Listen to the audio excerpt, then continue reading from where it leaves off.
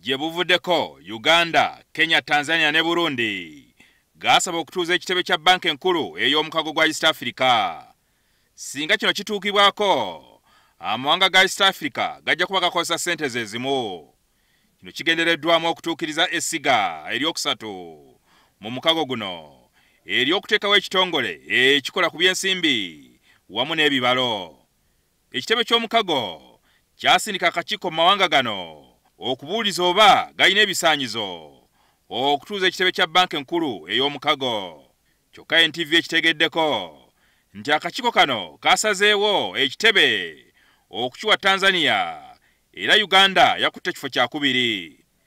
Wabula omumyuka wa Ssaabaminisita era nga ye minisita w'ensonga z'omukago ogwa East Africa, Rebecca Kadaga, agamba nti Uganda yagaanye okukkiriziganya n'ebyavuddemu.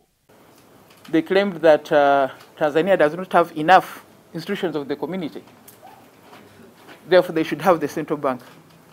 And yet we are aware that the headquarters of the community is in Arusha, the Legislative Assembly is in Arusha, the Court of Justice is in Arusha.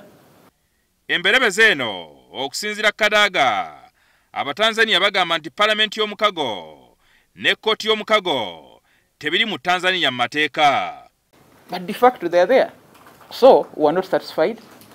So we rejected that report and we agreed that instead we are going to sit down and distribute the remaining institutions, the number of institutions which are supposed to come after the central bank.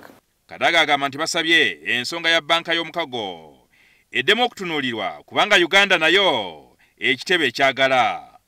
Ono era atubuulidde nti bamaze dda okufuna ekizimbe ekigenda okutuuza ekitebe kya banka eno kuno. It's the former Green Days Bank. It's next to the Bank of Uganda.